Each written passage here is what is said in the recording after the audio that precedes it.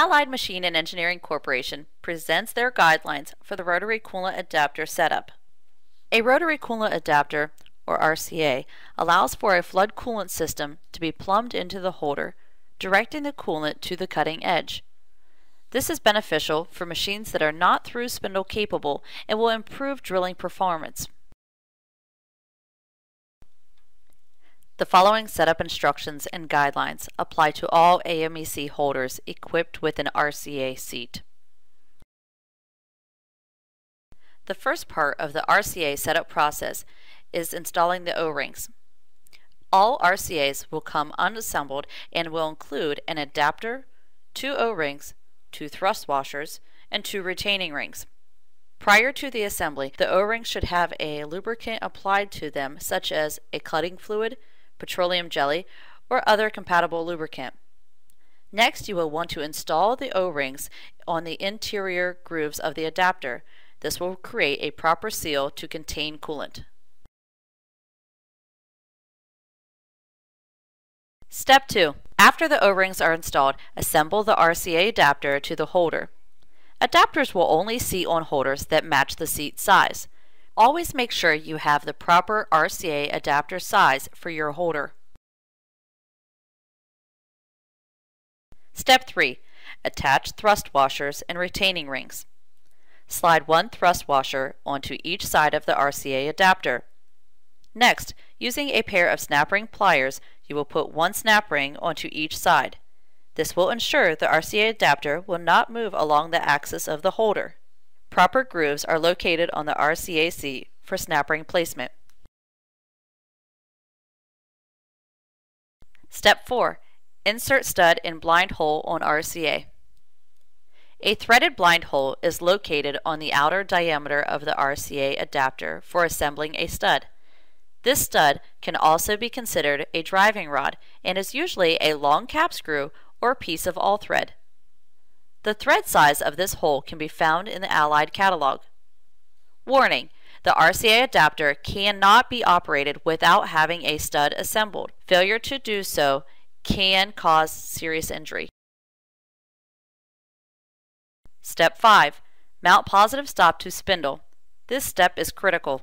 This positive stop can be accomplished by attaching a bolt or other type of rigid fixture to the spindle housing. This will create a stopping point for the stud that was assembled to the RCA adapter in Step 4. Warning: the RCA adapter cannot be operated without having a positive stop to prohibit the RCA adapter from rotating with the tool. Failure to do so can cause serious injury. Step 6. Load the tool in the spindle and connect coolant. The coolant will need to be connected to the RCA adapter through the threaded port that is located on the outer diameter. The coolant line is usually plumbed from the machine's flood coolant system. Step 7. Safety check. After you have assembled the RCA adapter onto the holder, installed a stud or driving rod, mounted a positive stop to the spindle housing, and plumbed coolant to the RCA's adapter, you will want to do a safety check on your setup. Ensure the spindle is off by applying the emergency stop on the machine. Then, manually rotate the tool to make sure the stud or drive rod hits the positive stop and prevents further rotating of the RCA adapter. As you can see, the stud in this example is a long cap screw and has been pushed against the positive stop that was fixtured to the spindle housing.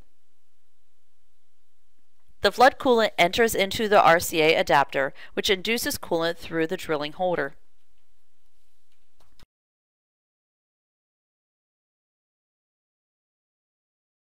Step 8.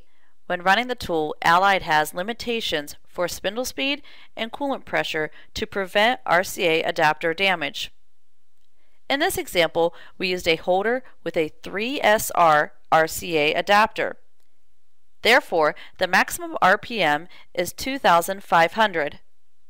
For all RCA adapters, the maximum recommended coolant pressure is 600 psi, equivalent to 42 bar.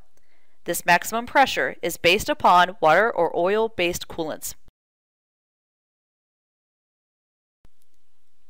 See the Allied Drilling Products catalog for a copy of the RCA assembly diagram as shown here. Allied is warning that RCA rotation during drilling can cause hose and/or fitting failure, machine damage, and/or serious injury. To prevent, use RCA with positive stop studs when drilling. Factory technical assistance is also available for your specific applications.